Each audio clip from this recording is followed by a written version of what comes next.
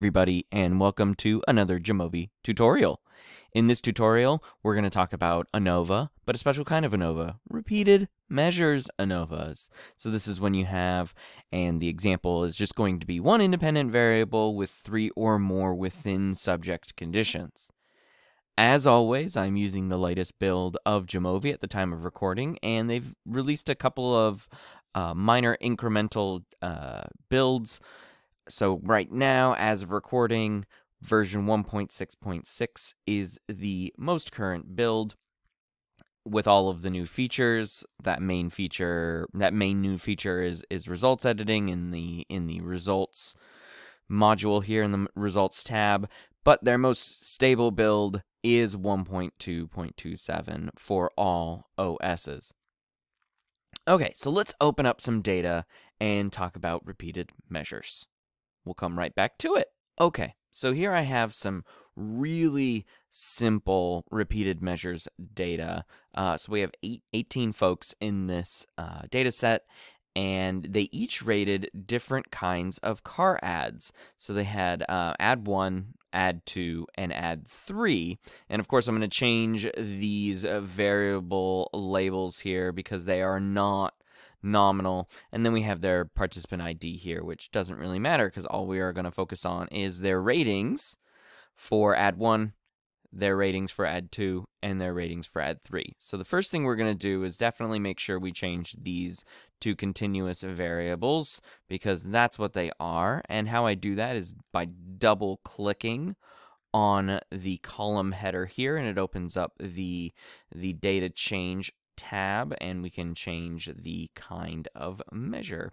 And so I've done that for all of them. So let's go up into ANOVA and choose repeated measures ANOVA. And they have the non-parametric Friedman there if you have ordinal level data for that. So the way that you set up repeated measures in spreadsheet form is a column for every measurement that you get from people, whether it's one measurement per condition or it's multiple measurements per condition. You're going to have a column for those measurements. And how you set up those columns is really going to dictate how you set up your repeated measures module here, where you identify and label your repeated measures factors, and you put in the actual variables in those cells for Jamovi to actually calculate the ANOVA, the analysis of variance. And this is very similar to how you would have to do it in SPSS, and so that's where JASP and Jamovi come in with using R to calculate the and give you the information in the ANOVA, but it's set up in a way that matches SPSS's point and click menu based way.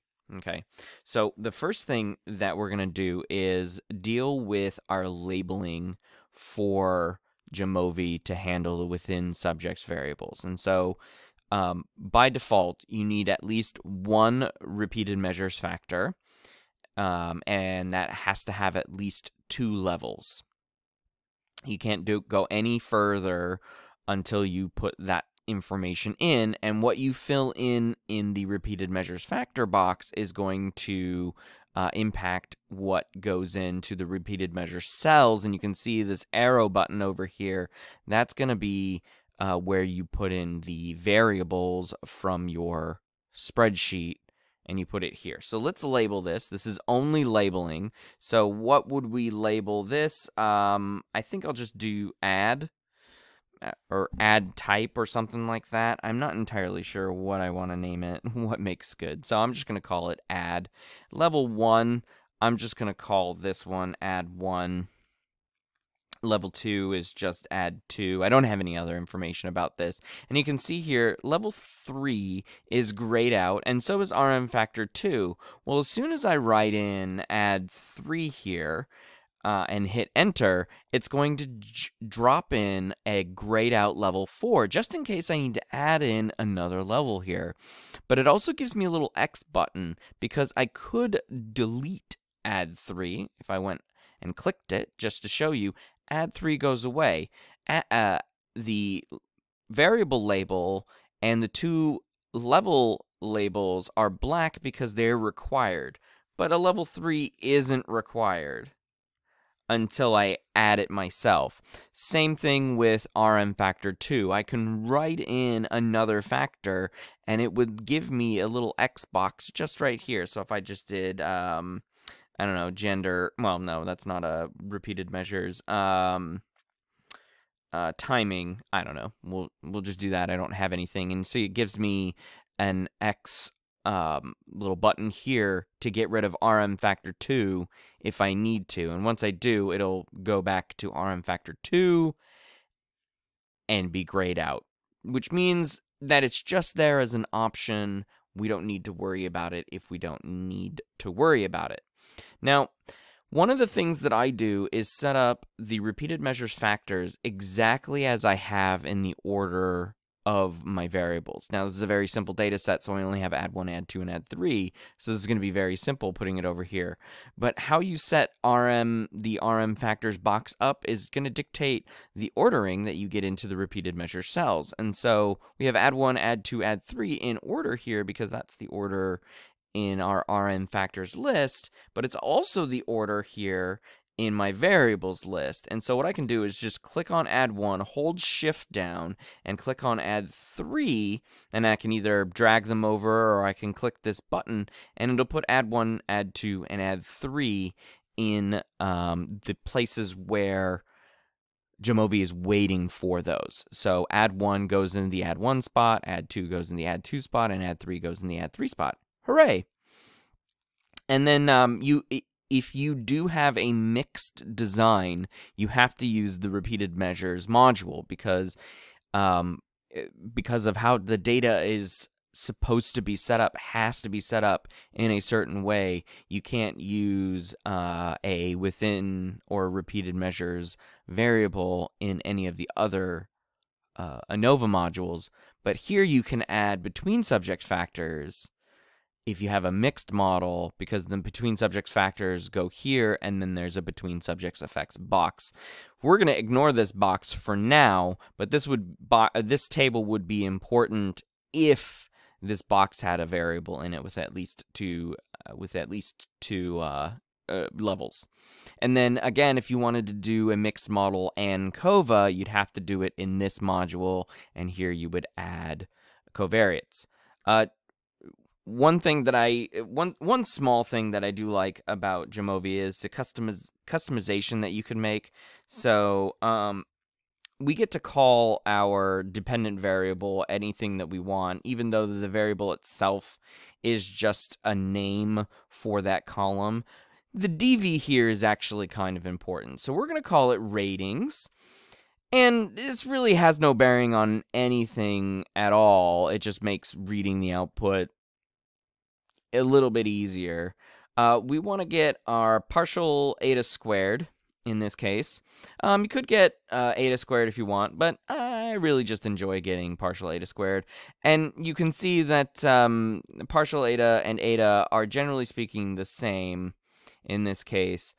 For repeated measures, I would actually prefer Omega Squared, because that is an effect size specifically designed and created for repeated measures, but apparently that's not available here. Let's also get the generalized Eta Squared, just because we can. It looks like it for this very simple repeated measures, it is the same as Eta Squared. Going into model, we have nothing really to add here because we only have one variable, but this is where you would add your main effects and interaction terms if you want them in your model. And here you can change your sums of squares. So type 3 is by default, and that is the unbiased checked or unbiased. It's the non-bias correcting sums of squares. Types 2 and 1 bias correct.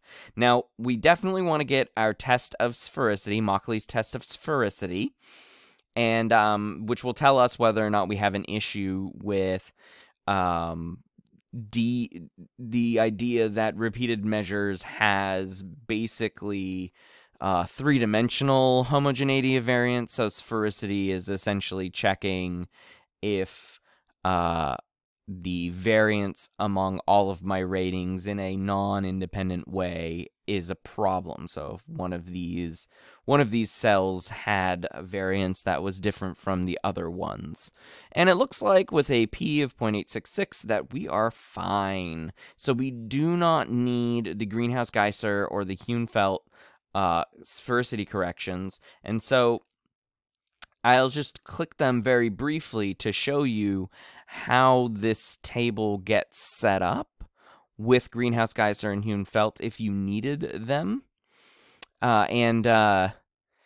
It's actually it's very nice how they set this up, where it's given per row here, or per, effect versus residual or error. Now, you would only need to click homogeneity test if you have a between subject factor. As you can see, there's no between subject factor, so it cannot calculate the Levine's test.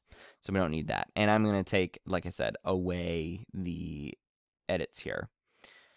Post-hoc tests, we do need a post-hoc test for add because it is 3 levels, and we do have a significant effect, so we need to check to see what kind of effects what the adds are doing, like what is the reason, what are the differences among these pairwise comparisons. So that's what we're going to do.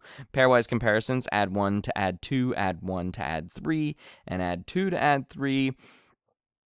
And you can show a non-corrected p-value, a Tukey corrected, Chaffee, Bonferroni, and Holm. I usually do at least Tukey and Bonferroni, but most of the time I just do Bonferroni. You can see what the corrected p-values will show you and what the adjusted p-values, and the non-corrected p-value for each of these. And it looks like this effect is being driven primarily in the difference between add 1 and add 2, and a little bit between add 1 and add 3. I think among the descriptive data that we see that I think add 1 is the highest, I believe, something like that. Let's get our estimated marginal means in here as well. We'll drag over add and get that, and so we can get our plot here with standard error bars, because it's going to give us our plot. And look at that. Yeah, add 1 being the highest and add 2 being the lowest. And there's not really any difference between add 2 and add 3 in this little canned set of data, but add 1 is viewed as the best. I'm also going to get the marginal mean tables, so you can see that these are the values that are plotted. And our standard errors here are all equal. They are plotted just the same. And then the other options I want to get is the group summary. Click on the group summary here. There we go. We got the group summary here, which doesn't really give us a lot of information. It just tells us what the N is and how many they are excluded.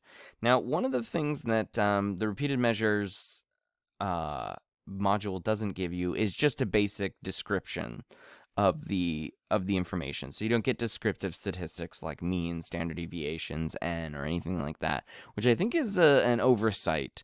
And it should be noted that it's always nice to have a module where you're getting all of your inferential statistics to also provide you with some descriptive statistics without having to go to exploration and do that by yourself, essentially. But that is what repeated measures is in Jamovi. If you like this content, please hit subscribe for more content like this. If you like this video, please leave a like as well, and leave your comments and suggestions down below. Thanks for watching.